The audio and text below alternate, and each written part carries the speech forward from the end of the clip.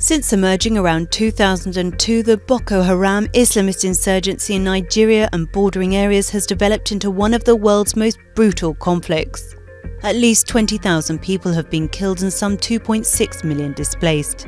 Self-educated preacher Muhammad Yusuf founded the group in northeastern Borno state, calling on Muslims to reject the state and regard Western science and modern literature as apostasy.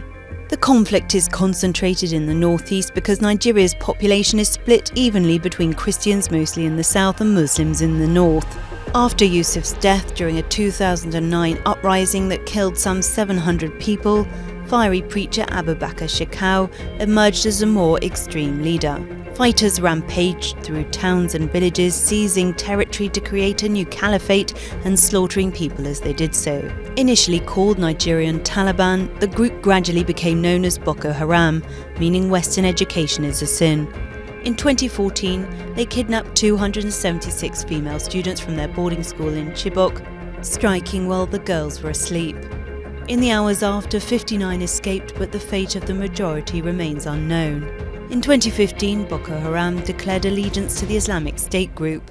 The same year, a multinational force of Nigeria, Niger, Chad and Cameroon collaborated ad hoc to oust the group as they began more cross-border attacks. Goodluck Jonathan, president from 2010 to 2015 and from Nigeria's south, was criticised for doing too little until his re-election was in doubt. His successor, Muhammadu Buhari, has cooperated more with neighbouring countries, but his claim Nigeria has won a technical victory may prove premature. In 2016, the Islamic State group announced a new leader for Boko Haram to replace Abubakar Shekau, but Shekau insisted he was still in charge, plunging the Islamist group into a leadership struggle. Militants maintain control of some villages and the circumstances that gave rise to Boko Haram remain.